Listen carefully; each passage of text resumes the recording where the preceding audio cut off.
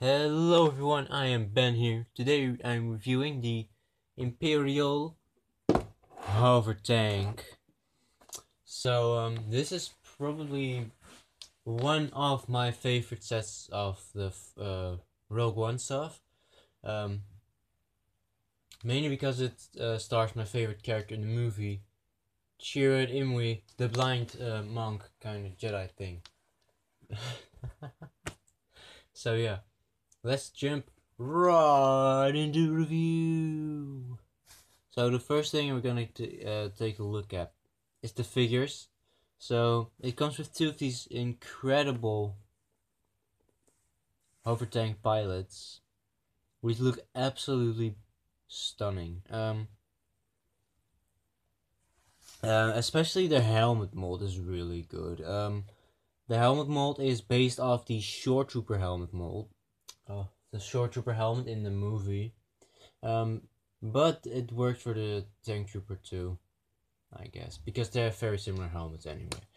Uh, Although the Shore Trooper, the helmet is a little bit more wider than the Shore, but whatever, it's what it is. So you get two of these, but yeah, they have amazing printing. Like, look at the legs; those legs look amazing, and the torso as well.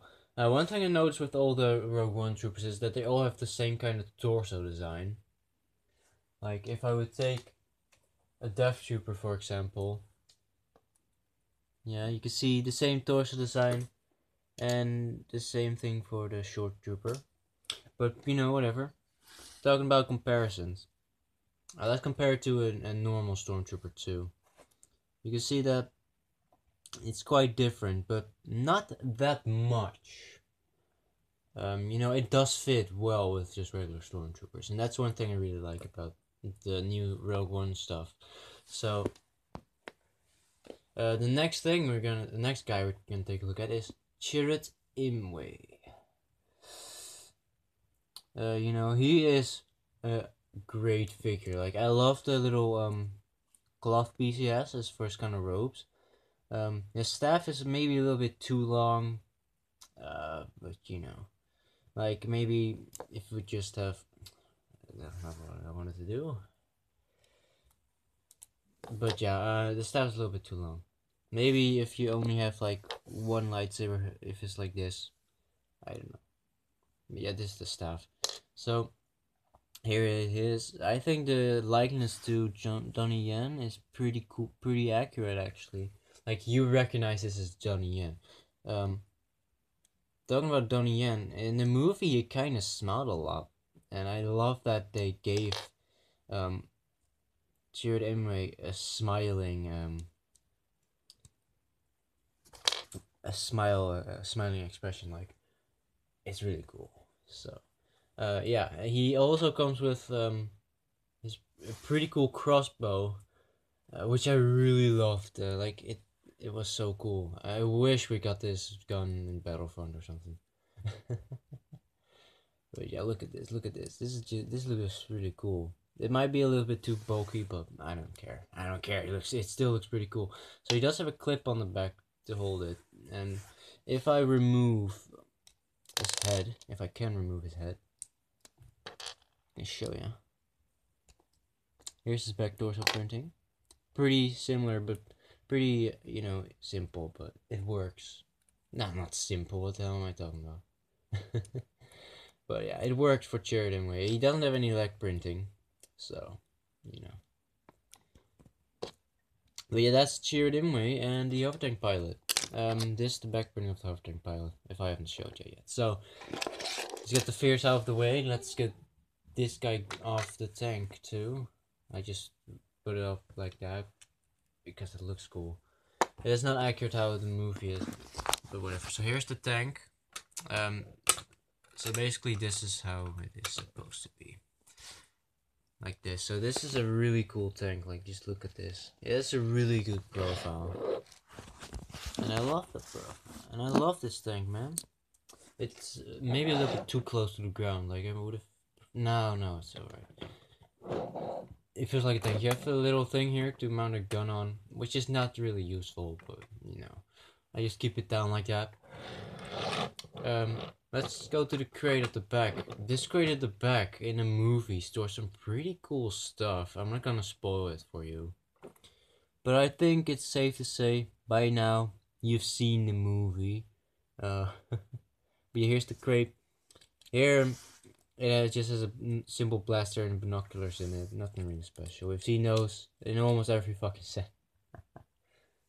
But yeah, pretty cool crate. You'll also get another one of these crates in the Battle of Scarif set, which I will be getting.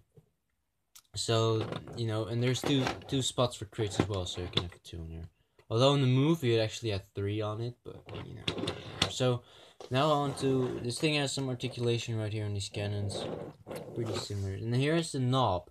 If you turn this spring-loaded shooter will fire. Like, oh fuck, that was way too fast. Let's try the other one. Boom. And you get a spare one, a third one. So yeah. The inside of the tank is really cool. It's really accessible. Like you open the hatch at the top here, and at the front, and here's the inside. You can fit both the troopers in it, and you know, remove their weapons. So just lay them down right here, and just place the troopers in there like this. And you're set for your hover tank. And you're set basically. Boom. Both in there, close it up, and there's your spare guns. You have some clips on the side you can put your guns on. So like that. So that was the set.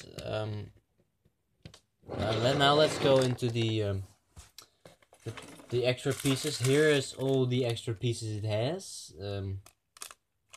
Quite a wide priority. I love that gold piece, but yeah. The gold piece with the hole in the middle. Pretty cool piece. Instruction manual. It ends at, oh my god, how many things? 133. There we go. So it's quite a big thing, but it does have like 4 bags, I believe. I don't know. So yeah, that's the instruction manuals. Now to take a quick look at the box, and then I'll wrap it up. Here's the front of the box. Imperial Assault Hovertank. I just call it the Hovertank. I don't know. Sounds better. Here's the back. You can see all the play features I went over.